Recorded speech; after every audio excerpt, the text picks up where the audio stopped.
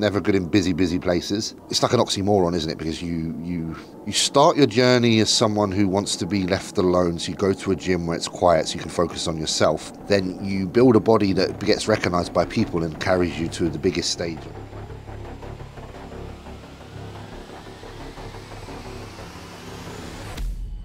Guys and girls, chilling in the garden.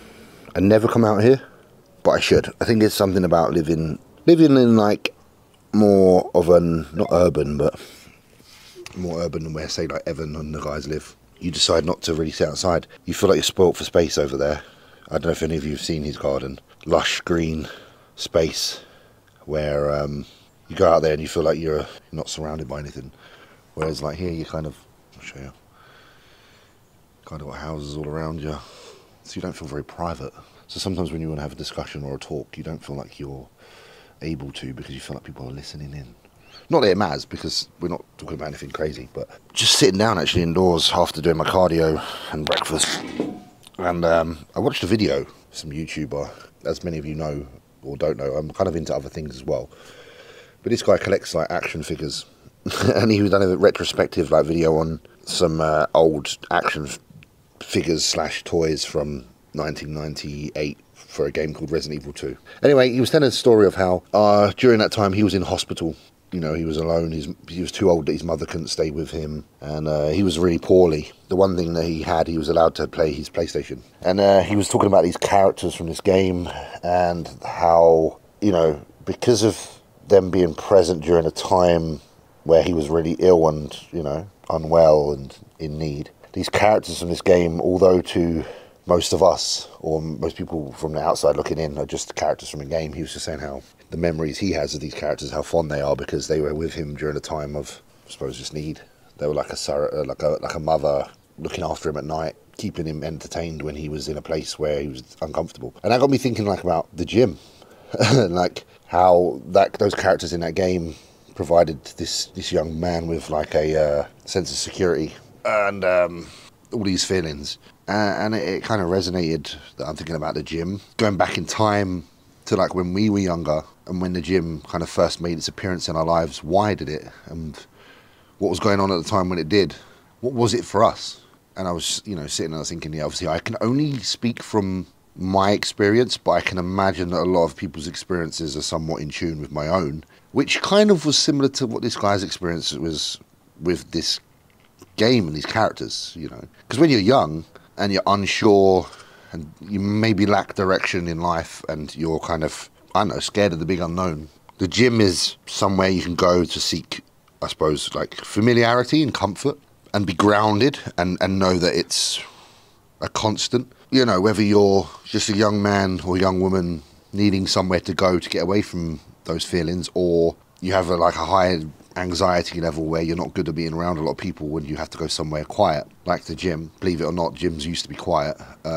That's another part of this video, actually, the difference between now and then. The gym was that for many people. It's almost apparent, you know. It has a really strong affinity with some people, and, you know, it's quite emotional. Like, I had a moment of thinking about bodybuilding a few months back, I remember, with my missus Yannicka, and I was trying to explain why it's so hard to walk away and, you know, just call it a day on bodybuilding, because it feels like you're turning your back on someone who's done a lot for you.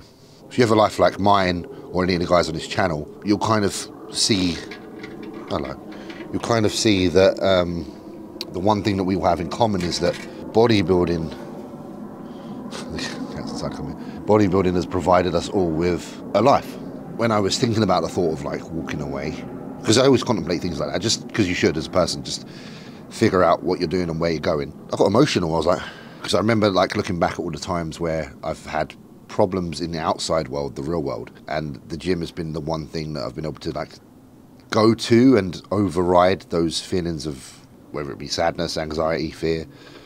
The gym was always that thing. You conquer fears in the gym, you conquer all sorts of things in the gym. So yeah, with that being said, again, referring back to what I was saying, times are obviously very different now. Like, well, I go to a gym now because I have bad time being around a lot of people. I have an anxiety. I think that wouldn't work out now because gyms are so busy compared to they used to be. You honestly used to be able to go to a gym to get away from people. Now it's like obviously very, very different. I think if you go to a gym now, what you'll come to understand is They're probably the most busy place on the planet because the gym industry is blown. Everybody trains now.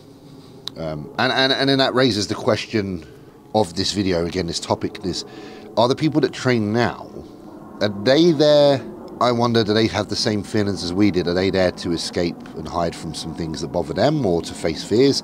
Is the gym parenting in them, or in some regard, or is it really just black and white now? Is it that just, okay, it's good to train, so let's train? It just makes me realise how complicated like bodybuilding was for people like me.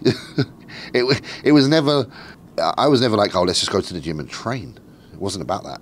There was issues that needed to be fixed, and I couldn't find answers, and the only place I could kind of concentrate, I suppose, and find anywhere close to an answer is in the gym environment. I find like gyms hard to go into now because I always was quite insular, and I was very not like super anxious, but never good around crowds, never good in busy places. It's like an oxymoron, isn't it? Because you start your journey as someone who wants to be left alone, so you go to a gym where it's quiet so you can focus on yourself. Then you build a body that gets recognized by people and carries you to the biggest stage on the planet. Not everybody, but now a lot of people know who you are, so you've kind of undone what you were set to do, which is just keeping to yourself. And then you go to like Olympia and you have to meet the fans and you have all this, and it's amazing and it's brilliant, and I think it's a beautiful thing, and I respect everybody that's ever taken time out to say hello or shake a hand with me. But I'm still that awkward person, still that person that locks himself in his house and puts on the PC or the PlayStation just because it means I can be alone. So there was that topic. It's something that probably could be dived into a lot deeper, but it's a discussion really more than a topic, because speaking about that, I would love to know other people's thoughts and opinions so that this conversation go further, because you can only go so far when it's just you blabbering on like I am on the phone. I am a thinker, and it's very known to me that a lot of people are like, Jay, you just think too much. But I don't mind that. I kind of like who I am, and I am who I am. And there's a lot of people that are similar as well, and I kind of relate to them, and I enjoy the conversations we have. So if you find yourself listening to this and you find yourself to be similar to me, cool. If you find yourself not, then that's cool. I'm totally down with that as well. It could, like I say, just be as simple as you wake up, you go to the gym because you're like, yeah, I just want to get shit strong, massive physique, win shows. That is actually valid. That is valid. It was just never my intentions as such. Like, I always had an intention to be a champion, but it was weird. It was like my intentions were so fantastical as a child when I started bodybuilding. I always wanted to like change the world. I felt like I had to do something really important, and obviously when you're young and your physique is all you know and all you have, that feels like it's the most important thing, because you don't know anything about what's going on outside. You're focused on yourself, so you feel like anything that you do is going to make a difference. And that was a reason why I found that when I was younger it was very easy to be disciplined, because you truly had belief that your actions are going to change how the world operates.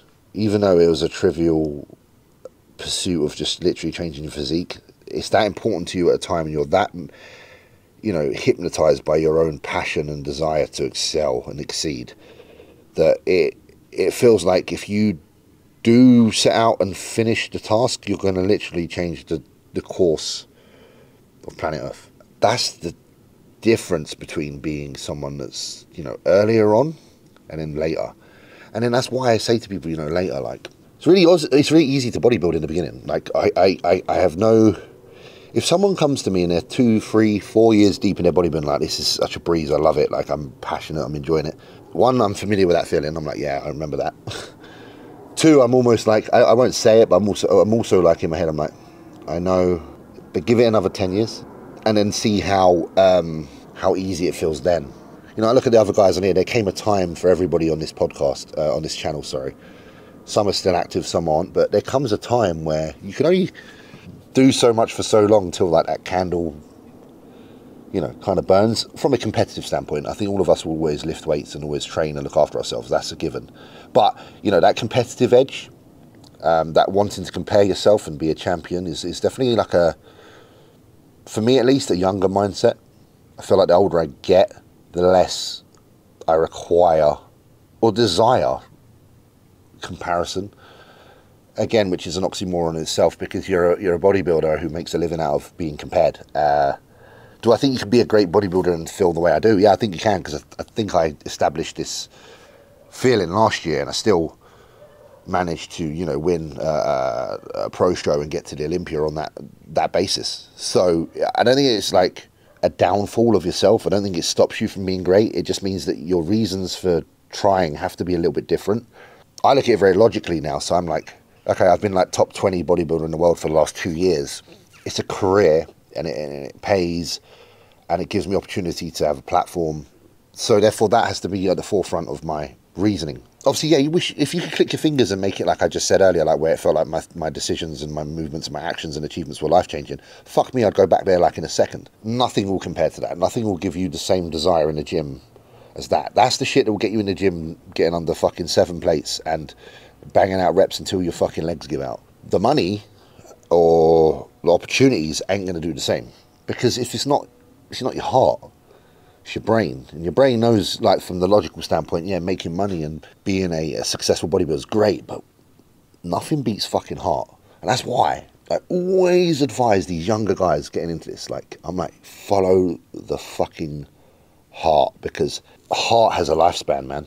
Heart has a lifespan. And it's the same with the motivation and discipline. Like, the heart is motivation.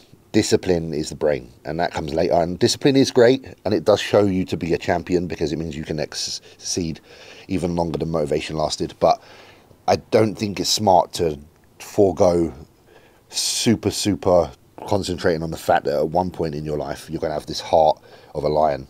And if you waste that, you'll never get that back again, especially if it's for a particular endeavor. You might get heart for something if you change what you're doing, of course, because the interest is there. You're only like a certain age and in a certain state of influence once for a time, and if you don't monopolize that time and take advantage of that, you're going to make it a lot harder yourself to excel later, I think.